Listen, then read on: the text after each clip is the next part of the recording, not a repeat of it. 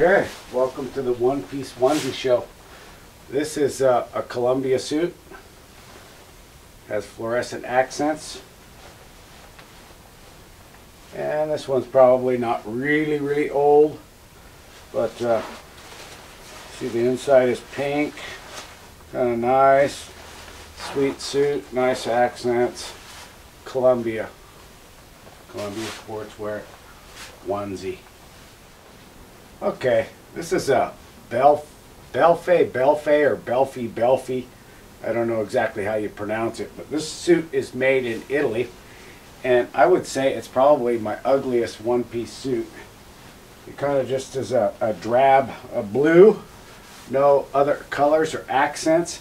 This suit feels kind of like a rubber, like a rain suit, a plastic. So it's got to be pretty waterproof, I imagine. I've never worn it out when it's been real wet, but okay, probably my ugliest. Belfie, made in Italy.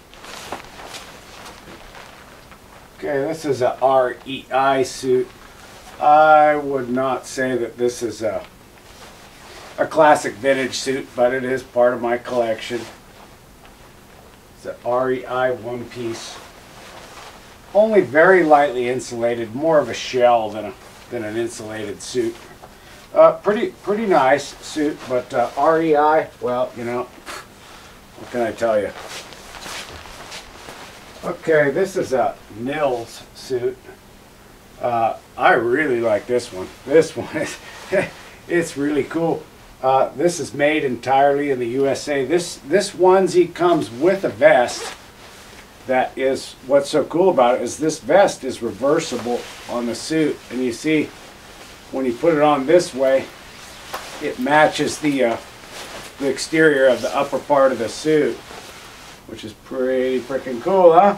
And then of course you can take it the other way that you just saw it with, and true reversible vest, pockets here, which could be on the inside if you're going the other way. This Nills suit, again, built completely in the United States. It's an oldie, it's a vintage, it's a killer.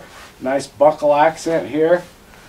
The Nills one piece, fluorescent orange, almost fluorescent, not really fluorescent, but really bright, like a traffic cone. So there it is. Okay, this suit is made by Altitude. And this suit was made in Korea, and nice one-piece suit. This is fully insulated, and does have fluorescent highlights in the collar here. And anyway, I just love this suit. Basically black with fluorescent and white highlights. This suit comes from the era of well, I would just show you this. This suit has a little pocket right here, right in the middle. This pocket is so minuscule, you can only imagine what someone would have put in that pocket back in the 80s when that was a big deal. It was probably something white that looked like snow but wasn't snow. And so they ended up building some of these ski suits with these special miniature little pockets that you would put something in there. And so anyway, this is again Altitude, made in Korea. Really like this suit, nicely insulated. Okay, this is a Obermeyer one piece, and actually it's made in Hong Kong, but you know, a lot of the manufacturers did go overseas at some point. But you see, this is this is basically a one-color suit with a little accent color coming up this deal here. But what's so cool about this suit is these the shoulders. See, it has these little shoulder pieces that are just like right out of disco era right there. I mean, you could almost wear this on stage, you know, and sing your old songs like the Commodores did or whatever. So, okay, Obermeyer one piece, real simple, lightweight shell, made in Hong Kong. One of my most prized onesies, or one-piece jumpsuit, ski suits. This is Descente, and what makes it really unique Well, one thing, it has kind of that iridescent fabric that you see. This suit is really designed to be over the top of a race suit, which I do have a Descente race suit too, but if you have an assistant, anyway, be difficult to do by yourself. But what makes this suit unique, it is a onesie suit, and it does have a nice, nice, you know, boot gaiters and all that down here, but all that comes completely apart. There's a zipper that starts at the bottom of the leg. It starts at the bottom of the leg. Let's see, and you can see it coming up here to the top of the neck. See? This suit, and that's on both sides. So this suit, with your assistant at the race gate, can be completely removed without even taking off your ski boots. Okay? So, this suit, again, it has zippers that go completely from the top to the bottom that are hidden underneath here. Start at the collar and go all the way down the leg. So this suit completely splits open and allows one to come in or out of an overlayer of a race suit and still be kind of warm while you're not taking your race. So this is this suit. I just love this suit. So a little extra time showing you this suit, but it's very, very unique, a Descente suit. Okay, this one is not that fancy. It's kind of boring, but it's a Nordica. This is a Nordica suit. It's basically a lightweight shell. Pretty cool. It has that, although it's just red, and that's all it is really, except for the black, you know, the little. This will age your ski suits. These little patches where you used to rub your skis together a lot. I still ski that way a lot, but most people don't. Anyway, blah blah blah. It's kind of an iridescent red. It shows really nice in the sun anyway. So. It's a Nordica lightweight shell, has a hood built into the neck there as well. So, Nordica, one piece. Okay, this suit is an Aussie. O-S-S-I, Aussie. This suit's really old. I have two suits that actually still have the, well, this one is designed to go in the boot. It has the stirrup down here that holds your, well anyway, so this doesn't go over the boot, this goes in the boot. So these went out years ago, and pretty much right here, for your modern boot, the suit would actually be down in it. It'd be a little uncomfortable. But just for show, it's fun sometimes. It's very iridescent purple. So it really is one color, but it's that really fancy iridescent stuff we used to see a lot and go, ooh, those look cool. And this may be one of the very earlier suits that came out with this fabric. And this also has one of these funny pockets in the middle here that you just kind of wonder what that's for. I mean, they didn't even have cell phones in. Okay, so we talked about the funny little pockets before. So this is a really old Aussie, all purple, iridescent.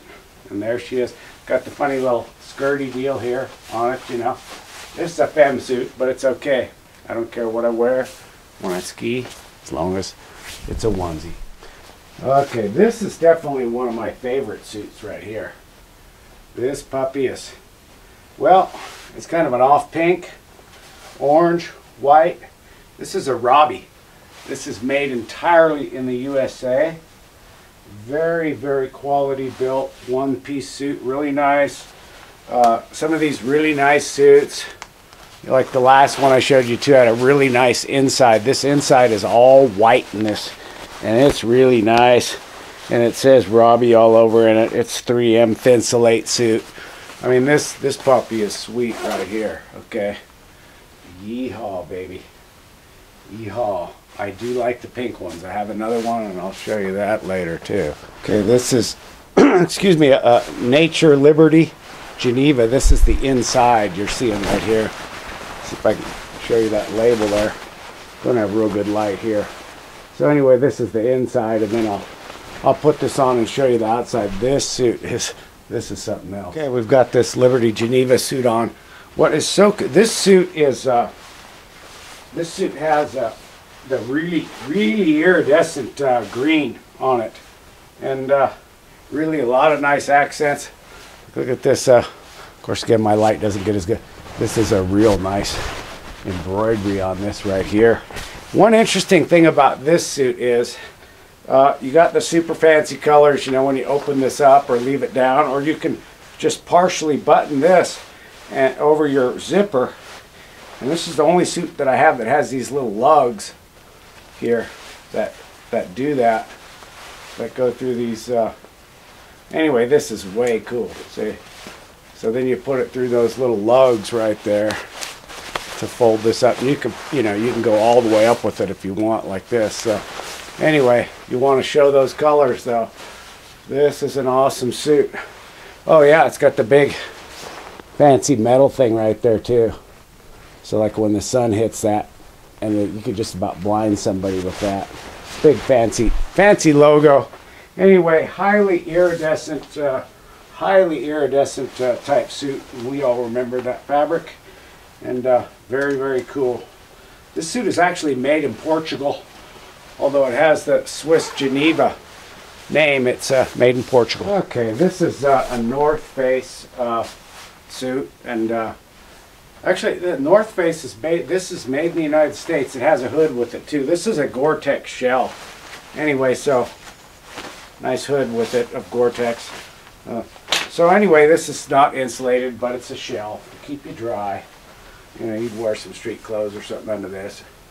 But Gore-Tex, this is lavender. It's not real iridescent, but it's pretty shiny. So one piece North Face Gore-Tex shell. Okay, this is a Cerac lightweight shell suit. It has basic black with fluorescent accents. Of course, it's gotten a bit old and it has been used out in the sun a bit, so the fluorescents may not be as bright as they could have been once. Basic black, fluorescent highlights, Cerac suit. I have no idea what country it was made in because I can't find that in the label anymore, but it's got the really pretty cool emblem on the back there, you know, your flashy stuff. So, okay, there's the Cerac. Okay, this may be the most valuable suit in my collection here. This is a Bogner. Now, Bogner's made in the United States of America. This is a really old suit, and it's kind of interesting in the fact that the jacket itself will separate from the pants so that you can wash the top part, I guess, itself.